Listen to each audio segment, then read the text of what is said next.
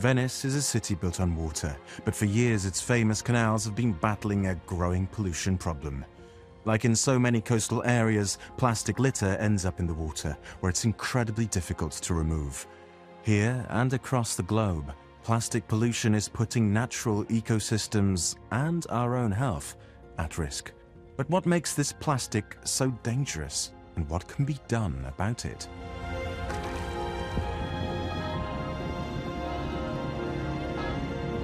In Venice's Grand Canal, researchers from Italy's Marine Sciences Institute peer through the murky depths using a multi-beam sonar, an instrument that maps the seafloor using acoustic waves. Va bene, perfetto. Noi abbiamo iniziato ormai 10 anni fa, a fare il primo rilievo dei canali e nel tempo l'abbiamo rifatto, e quello che ci ha stupito è, usando questa strumentazione ad altissima risoluzione, abbiamo visto degli oggetti sul fondo, alcuni dei quali si riconoscono proprio perché hanno una forma molto, molto riconoscibile, come ad esempio dei pneumatici, delle casse.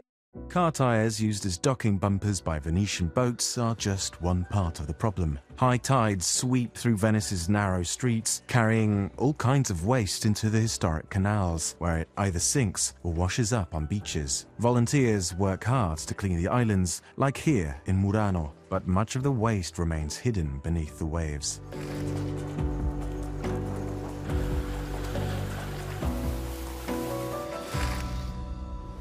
Cioè, mentre è più facile raccogliere la plastica dalle spiagge, perché è facile, si fa una passeggiata, si raccoglie, quando si deve andare in mare è tutto molto più difficile, o si va con i subacquei o si va appunto con il robot che le raccoglie. A robot like this one. Fantina Madricardo coordinated the European-funded Maelstrom project. The team has developed a floating platform that relies on seabed maps and AI-guided cameras to spot litter on the seabed and retrieve it with remarkable precision.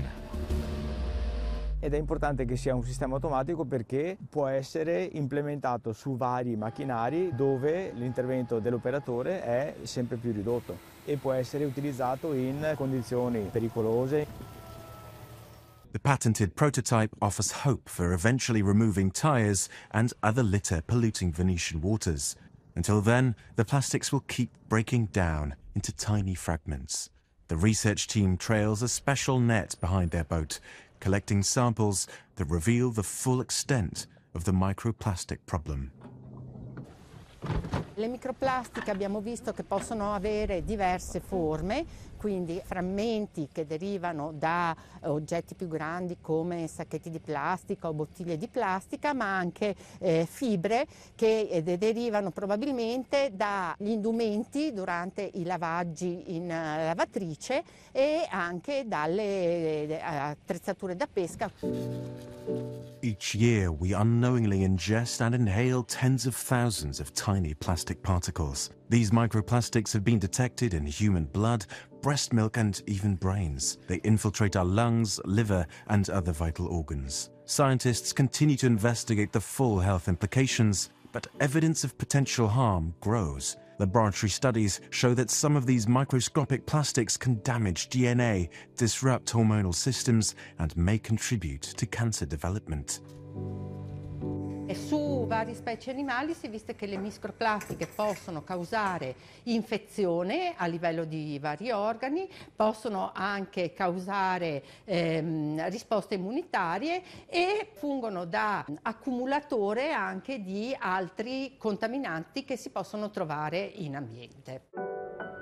But how can we rid our seas of microplastics? The Ave River in the Portuguese coastal town of Vila do Conde faces a double challenge: plastic pollution and the invasive water hyacinth plant. Both threaten the fragile estuary ecosystem. But hope is bubbling up from the riverbed. The bubble barrier, tested as a part of the same Maelstrom project, creates a curtain of rising air bubbles across the river. It intercepts plastics and invasive plants before they reach the ocean, while allowing fish and boats to pass through freely. This bubble barrier, what it's doing is really getting the plastics that are in the bottom to come to the surface.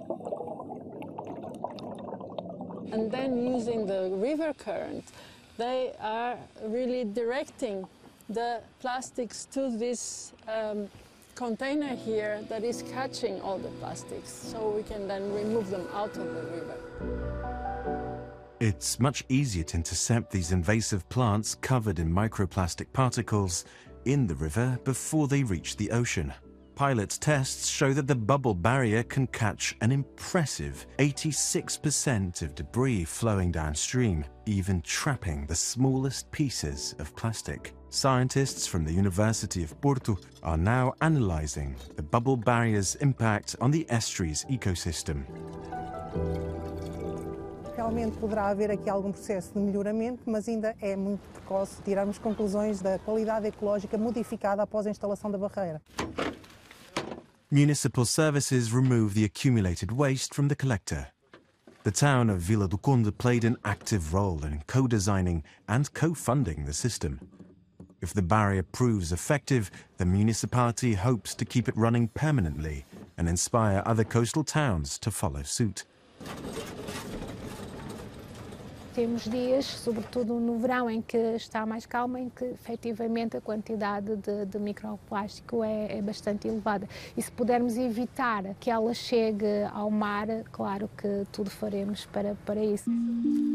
The energy used by the air compressor is partially offset by the solar system designed by the University of Malta. You don't need to keep it on all the time because there are times when there's less flow in the river. If we use it in that way, the amount of energy generated by the panels will completely offset the energy used by the system, because of course we do want to collect the plastics, but we don't want to generate CO2 in the process.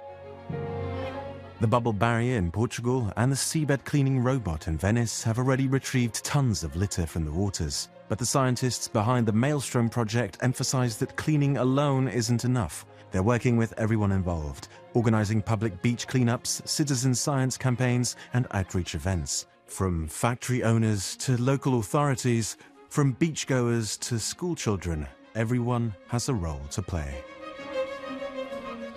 We need to continue to work upstream on prevention. We need to continue to try to change attitudes, concepts, and also to promote awareness and responsible choices. So we need to work with people, the community, but also with industry. In the end, the best solution is to prevent plastic from ever reaching our rivers, seas, and oceans.